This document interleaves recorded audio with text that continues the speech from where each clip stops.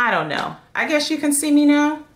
So I don't know. We'll leave it as is. So I'm here in a wrinkly sweater, 2-week-old locks, starting my YouTube channel.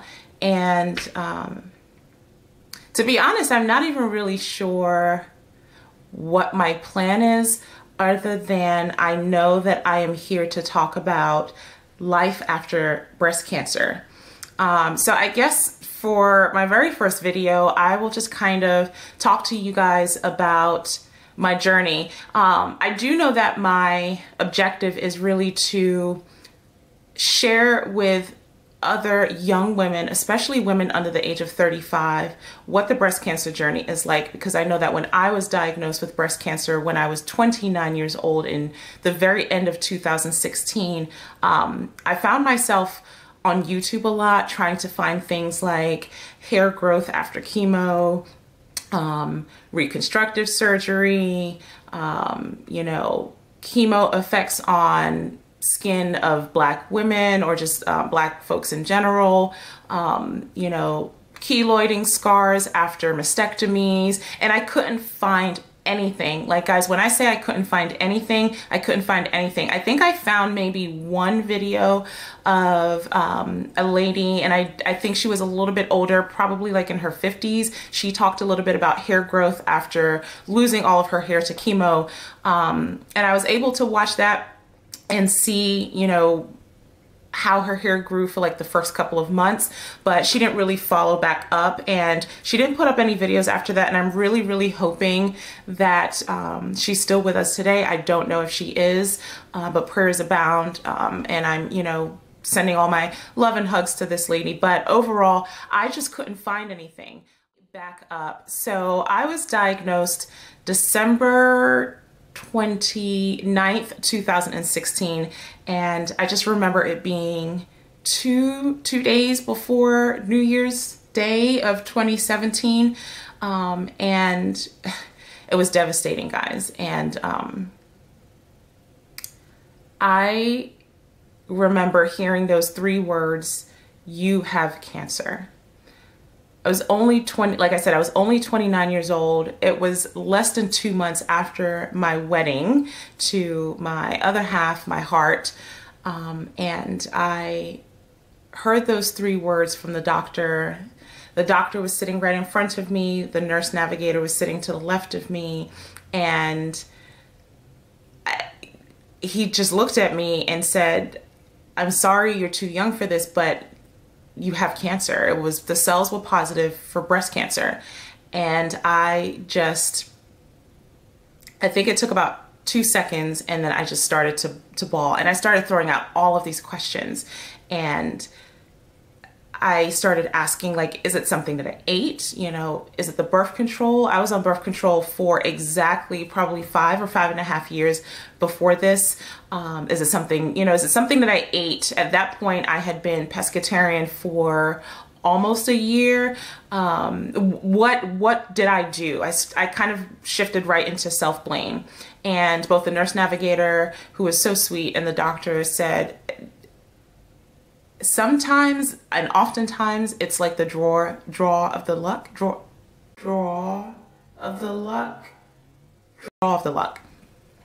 And sometimes it just isn't an answer. Now, backing up a little bit, I had found a lump mass in my right breast in, I would say it was like July of 2016, so earlier that summer. And I was like, you know, that feels a little weird. I don't really know what that is. And as far as I know, breast cancer didn't run in my family. And all of my life, I had believed that if it didn't run in your family, not that you couldn't get breast cancer, but you are less likely to get breast cancer. And if you were to find something, it was probably something like fibroadenoma or a cyst or something like that. So that's kind of just what I was assuming. I really didn't think it was a big deal. So anyway, fast forward to August, I had my yearly exam with my OBGYN, and I showed him the lump, and he felt around. He was like, okay, well, this is something we want to be cautious. You're very healthy, but we still want to be cautious. So I'm going to send you for an ultrasound. And so they made an appointment for me. I went for the ultrasound. I want to say it was like August 15th or the 16th of that year. And he did the ultrasound. He looked around, and the radiologist was like, I don't see the lump. And I was like, no, it's right there. And he looked around, he said, okay, you know, well, I don't really see much on the screen. Here, you're good to go. And anyway, so I received the letter in the mail about a week and a half later saying, nothing to worry about, you're good to go. In hindsight, I wasn't that comfortable with that response, because I'm like, it sounds like he's telling me there just wasn't a lump there, and it's evident that there was a lump. But I was getting ready for my wedding, preparing, wedding dress, bridesmaids, cake, pictures, photography, all of that. So I was like, okay, I'll deal with that later. So I did push it to the back. Fast forward to my wedding, which took place November 5th, 2016. Right after, my husband and I we were just chilling. We were just laying on the bed, and he felt it. And he said, babe, this feels bigger than it did last time. So I'm thinking, okay. Mind you, I'm still not thinking cancer. I'm just thinking, okay. And the interesting thing is, and I thought back to it, I don't know if my husband remembers this, but we actually joked, and we were actually like, oh, what could it be? Cancer? Well, it was. So anyway, so I decided that I was going to make another appointment for my ultrasound. I think I had a couple of weeks off of work right after the wedding. I didn't tell my mom this time, and I didn't tell my friend, my really good friend, Lindsay Horton, who went with me the first time I had the appointment. I just went by myself, I think. She either came with me the first time or the second time. I don't really remember. But I didn't tell anyone. So the only person who really knew that I went was, I think, Lindsay and my husband. And so I went, and but this was after me causing havoc with my OBGYN, who didn't want to send me back because he kept saying, you're good, you're so healthy, let's just wait another year. Well, ladies and gentlemen, if I had waited one more year, I probably would have been stage 4.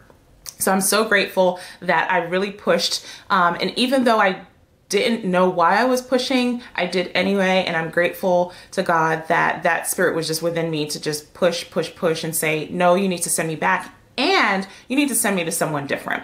So I went to a different radiologist.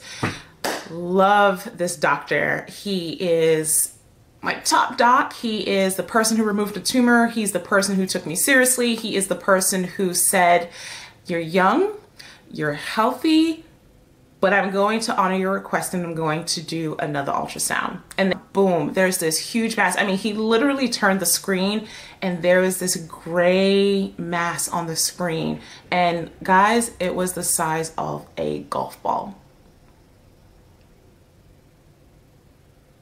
A golf ball. So, okay, there's a mass there. It's a mass.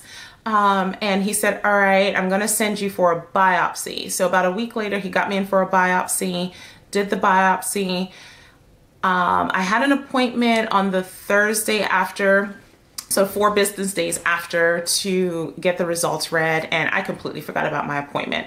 I was at work. I was enthralled with what I was doing at work. I think I was with a client actually when I got the call. They had actually called me a couple of times. I missed the call, called back, and they said, oh, you missed your appointment. Can you come in? We have your results. And I was like, oh, just tell me over the phone. Busy at work. And she said, no, we really need you to come in. I'm still not thinking cancer, to be honest.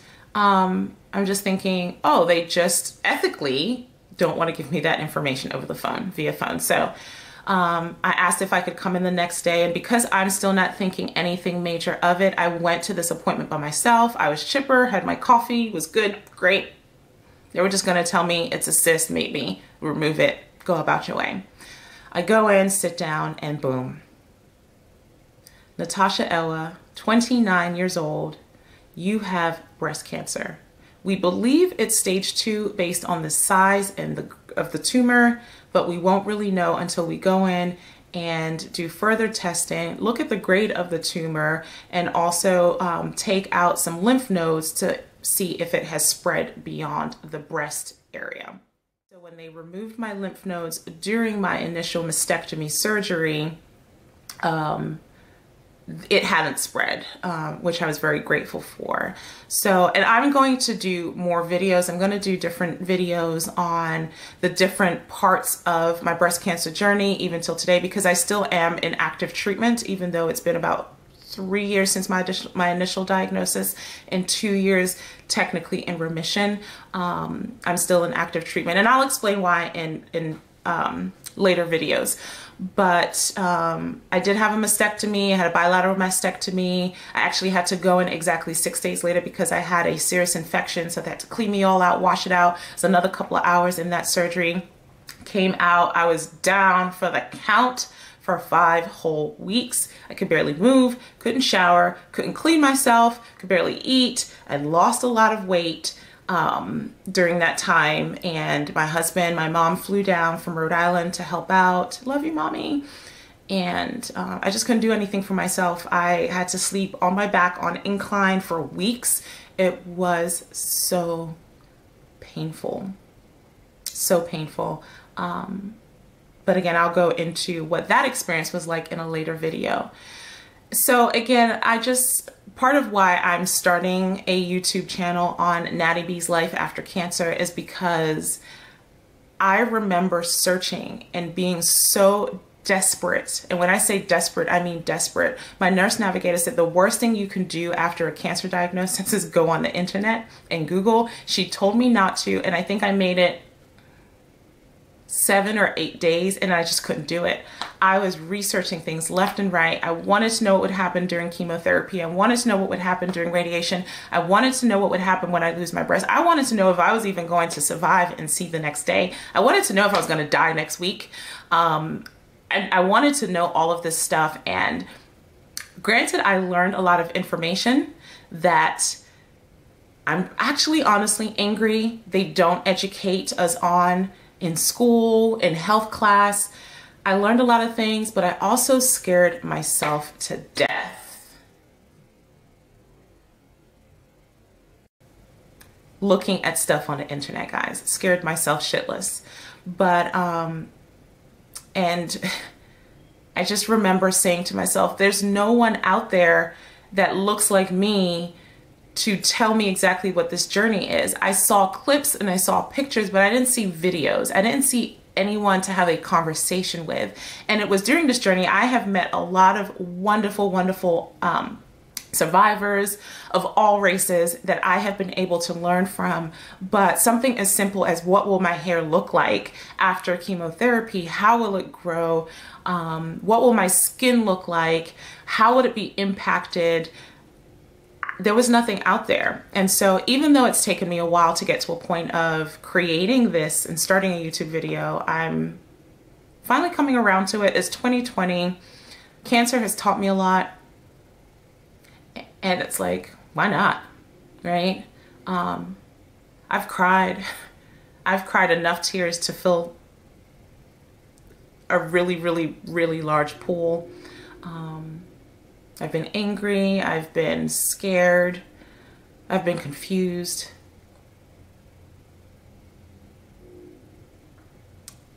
And I've had a lot of great support along the way. And I'm hoping that I can support someone else. So follow me, Natty B's Life After Cancer. Please hit that like button, please subscribe. I appreciate your support. More videos to come. Talk to you guys soon.